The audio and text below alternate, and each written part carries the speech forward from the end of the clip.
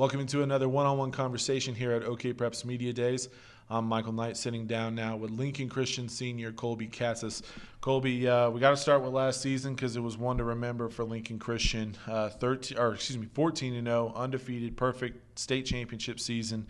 At what point last year throughout the season did you guys know that you had the potential to be, a state championship caliber team? I'd say right from the beginning, we were all just we clicked together, and summer prior to our workout plan, it went smoothly. We all bonded together, and we liked to work. So that's how it went. How much did you use 2018 as motivation going into last year? Because obviously, Heritage Hall got after you a bit in that season. Talking to a couple guys before 2019, they were ready. They were ready for an opportunity to get back at them. How much did you use 2018 as motivation going into last year? We didn't like how we got our butts kicked by Heritage Hall, so we definitely used that as motivation. Our coach showed us a video of us getting our tails whipped, so we used that as motivation, and we just did our part and did our job after that. You got revenge in the semifinals. You saw them again, and it was one of those games that, going in, I think we called it the de facto championship. We thought it was the two best teams. You guys got out to that start and put them away early. And, Heritage Hall is used to doing that to other teams. They're not used to that happening to them. What was that feeling like where you guys just came out and flat out dominated them from the start? We got up fast, and we just felt like we were on cloud nine. We're like, we have all this energy and this momentum. Let's keep using it. And we came out in the next half, and we just put them away.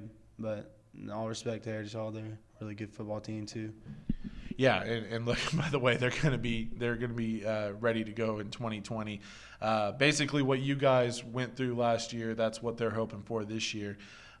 You're able to back that up in the championship, because that was one of the big questions I had was, they got over the Heritage Hall hump. Will they have a letdown? You guys not only didn't have a letdown, you had a great game in the championship. You personally also had a great game as well. What was that feeling like to finally accomplish that goal that you had been working all fall for, which was that gold ball? It felt great. We put so much work into it, so it really feels good to win, knowing that your work paid off and that we've been working since day one, since kindergarten, and it just felt great to win a gold ball. Now going into this offseason, the target is bigger than it's ever been before on Lincoln. And for you, one of the guys that are returning, there are going to be a lot of new faces. Leadership-wise, how have you tried to take more of a leadership role going into this year with some of those young guys that are going to have to step up this fall? Mainly just getting the team ready, getting the people that haven't had too many varsity reps, give them a chance, and really train them and put them under my wing and lead them in the right direction, and just see how they are acting towards it. Now, obviously, a big question mark with Lincoln is who the quarterback's going to be. With Chase graduating, fantastic career, and glad he was able to go out on top with a state title.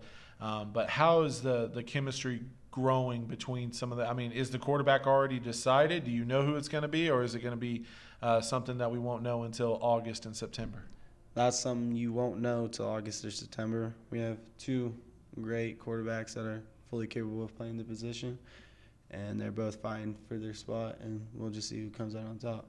What's the chemistry like for you as a guy coming back and obviously, playing with a different guy? I mean, how do you build chemistry with both guys? Because, look, you don't know who it's going to be. How do you build that chemistry with either one, knowing that either one of them could be, QB1 starting in week 0, week 1? I mean, just talking to them both, getting to know them. I've been with them for a while. We've been throwing routes to each other, and they're both great people, and I would both call them my best friends too. They're really good to be around with, so I'd say our chemistry's good. Now, this offseason was a little different. I mean, obviously, with everything going on, workouts had to be completely different than ever before. How did Lincoln Christian handle this as far as a team, and for you individually as well? How did you handle the pandemic and not being able to work out as a team, not having spring ball, not having team camps or 7-on-7 or anything like that? How did you guys handle that the last couple months? We had a little group chat, and our coaches provided a workout plan. We would get to each other's houses, lift, do route running, throw. We would do all the things we would do as we're doing in spring ball or in summer ball. But without the pads. It was very interesting though. We got after it. Now going into 2020, last question, and it's always the biggest when you're coming off of a state championship. Last year at this time, you're chasing it. You're chasing an opportunity to win a gold ball. Now, fast forward to today, you're defending it, and it's completely different. What is the mindset like for this team going into 2020, knowing that you're defending a title, but at the same time, you're also going after another one? Yeah, we just won one, but we got to have short-term memory and forget about that this year, and we got to stay hungry. And we just got to work as a team together, and we'll see where we go from there.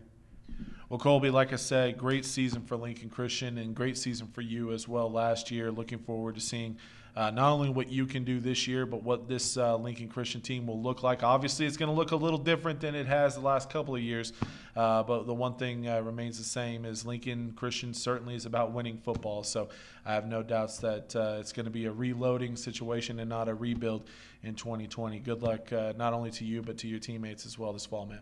Thank you. He's Kolbe Katsis. I'm Michael Knight, and this has been another one-on-one conversation here at OKPreps Media Days.